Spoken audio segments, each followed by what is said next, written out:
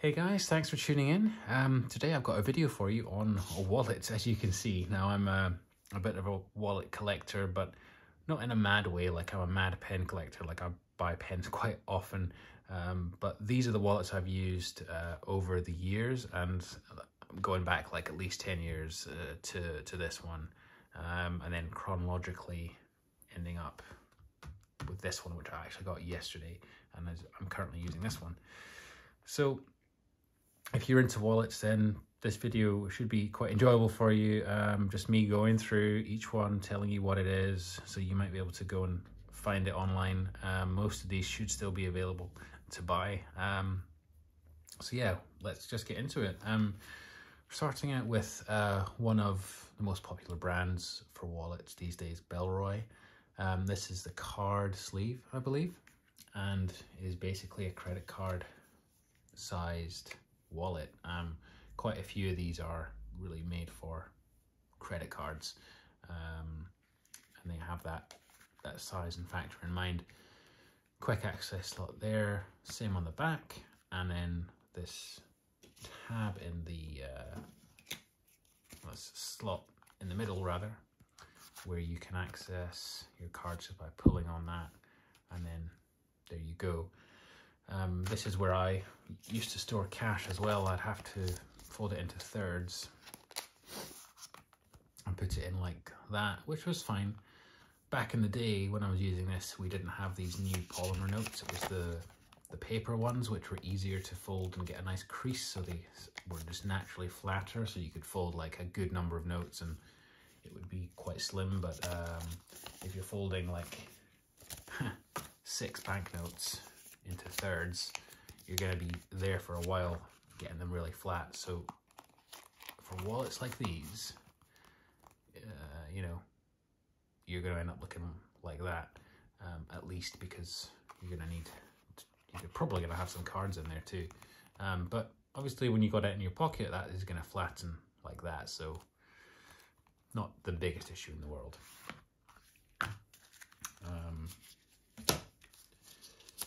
There we go. Next in the chronology was this one, which is a classic style wallet from Bellroy, a bifold. I think it's called the note sleeve. I'm not 100% certain, but again, you have this tab here, so you can get a card in there and then easily access that. You've got some slots here, here, and here. And what is also quite cool is you have 2 more discrete slots. One here, which does fit the card goes in, and one behind this flap here, so you can hide some cards or whatever you want. You can put a good few cards in that one. You can hide cards, receipts, things like that, and then of course you've got your space for your bills, which you don't have to fold, they just go in as normal.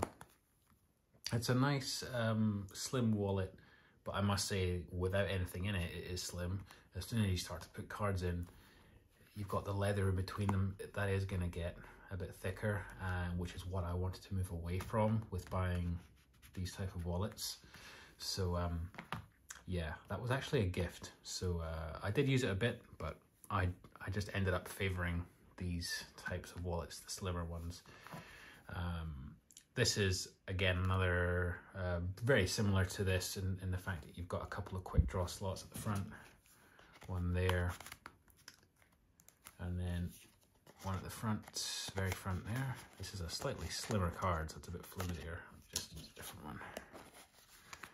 And then you can push that up with the slot there, that's quite handy. You've got then one on the back that goes horizontally, or it goes in like that. And then the slot in the middle with the pull tab, which is elasticated. So that's quite nice. This one is from a brand called Verso. I can't remember exactly where I got this. It may have been Amazon. I tried finding it the other day. I couldn't find this wallet again, but it's a nice it is a nice option. If you can find it, it's definitely worth it. The quality is good.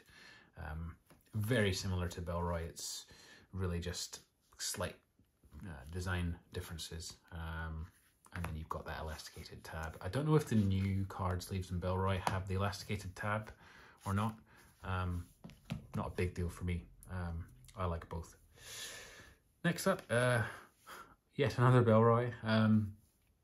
This is quite cool. I used this for quite a while because I just loved it was just so cool. You put a card in there, you've then got the other side card in there, so you've got your easy access to 2 cards, and then you have the middle pocket. You just press like that, and then you've got space for more cards and receipts and things.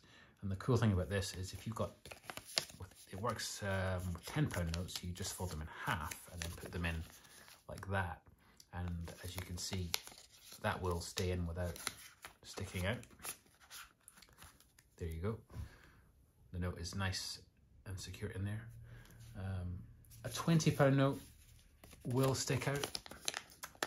So just be aware of that. I believe Bellroy do still make this style wallet. I think that is, I mean, it sticks out ever so slightly, which is kind of annoying, but you can actually get it to a reasonable, to be in there reasonable amount. If that annoys you, then maybe this isn't the wallet for you, or just don't carry 20s. I prefer to just carry 10s. They're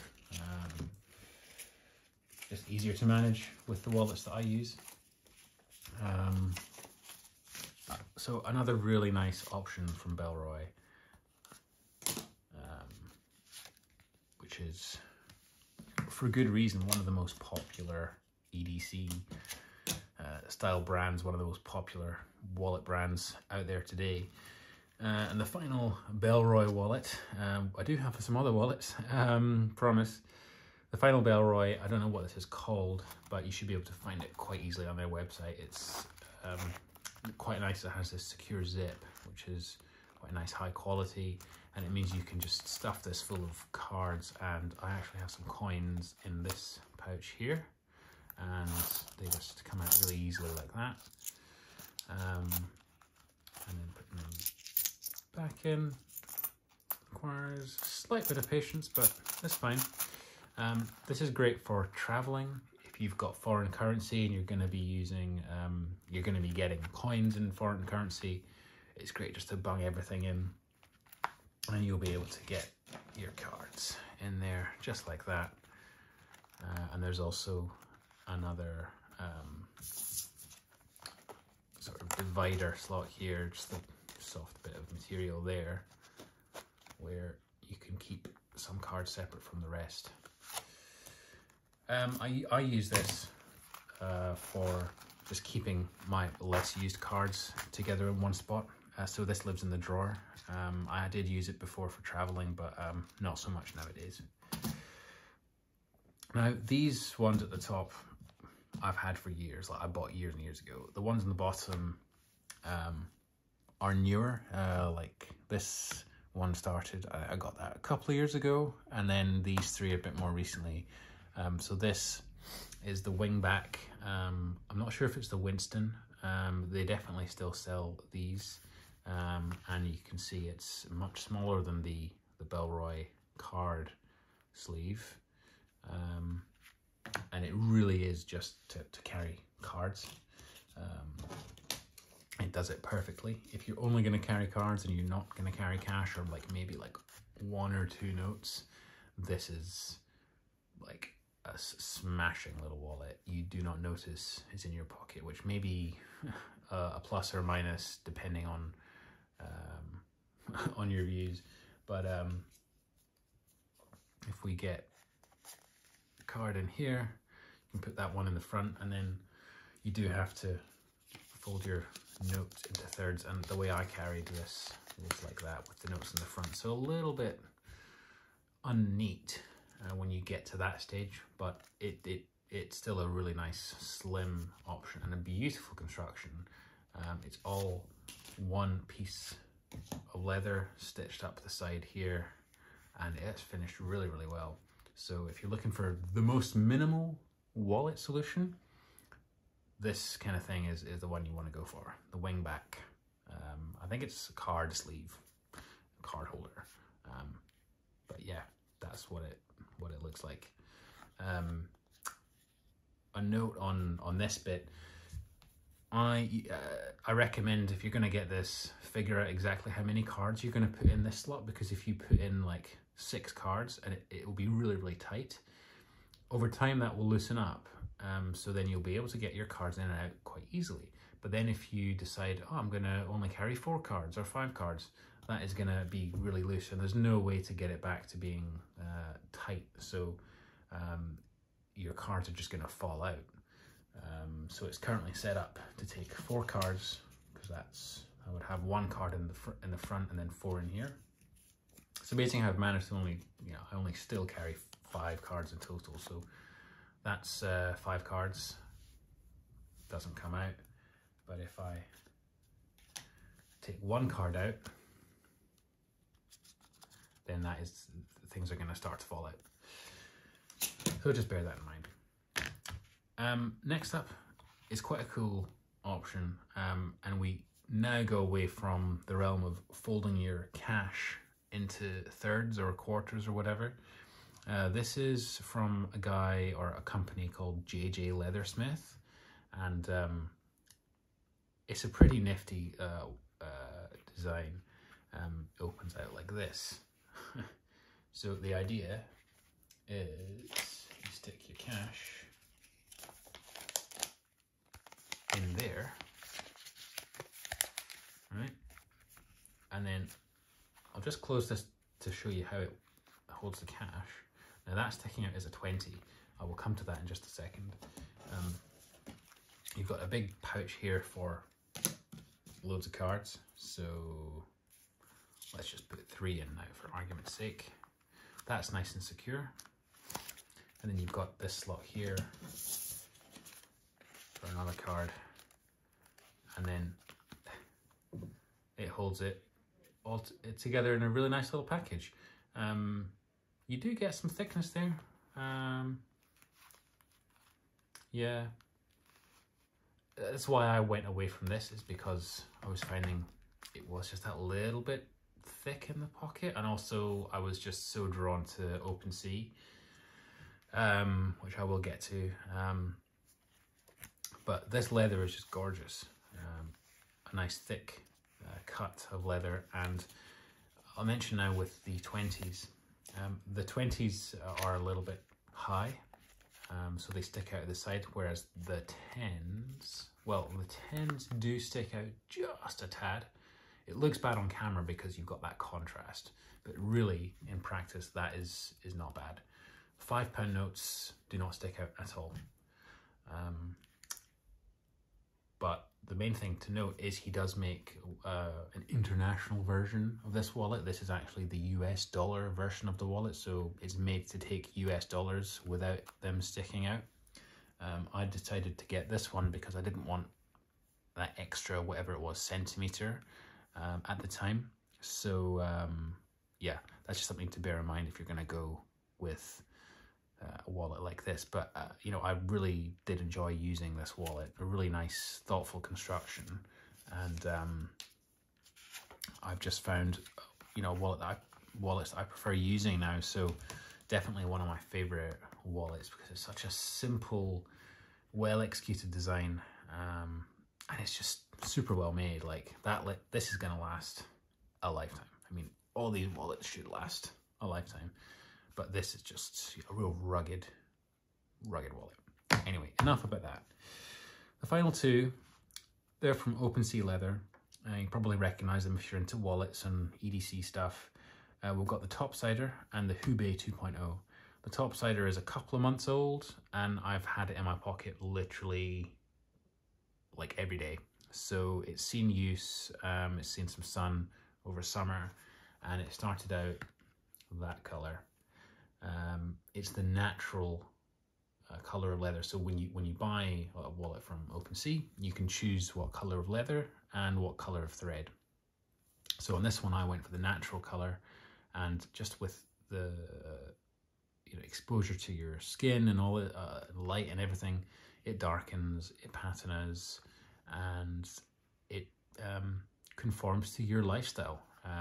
It ages with you, which is something I really liked. Similar construction here on the hube. The hube is basically the topsider with an extra layer of leather. I do have my cards in here at the moment, so I'll just take these out for now. So the hube is very similar, but this is made of 2 pieces of leather, and so you can choose different colors. So I went with the olive green and the Bordeaux, and I got this yesterday, and I just absolutely love it. Comparing the inside, you can see where that extra layer of leather is adding another slot, and also it adds that slot on the back, so you can put some cards in the back as well. I was really happy, I am really happy with the topsider. I was finding that with my 5 cards in here, I noticed that I do use multiple cards quite often, so I was often fiddling around in the back to try and get cards out, and it was all moving around and stuff, and like it's not a major issue, but I just thought, well, the hube solves that. And one of the reasons I got the topsider in the first place over the hube is I wasn't sure if the leather was going to be thick like on this, but as you can see, the leather here on the JJ, if I just try and get that in focus, the leather on the JJ is a good bit thicker. So yeah, the numbers of like the layers of leather here, and the thinness of the leather means that it's going to be a slimmer profile, and your cash just goes in this back slot here. So the 20s just about fit. As you can see, I'm having a little bit of trouble. You do have to line them up nicely, but they will go. And then you got that space for your cards, and that's a really nice slim carry option for a wallet. The hube 2.0, you can do pretty much the same if you wanted, but the reason I got the hube is because I carry 5 cards, so I put 2 in the back, the middle slot rather, 2 in the front. Let me see, one card in that quick draw slot, the quick access slot, and then the cash goes right in the back. I think because this is a brand new wallet, the leather and the fact that there's another layer of leather, it's a bit tight, so getting the cash in is it's slightly problematic.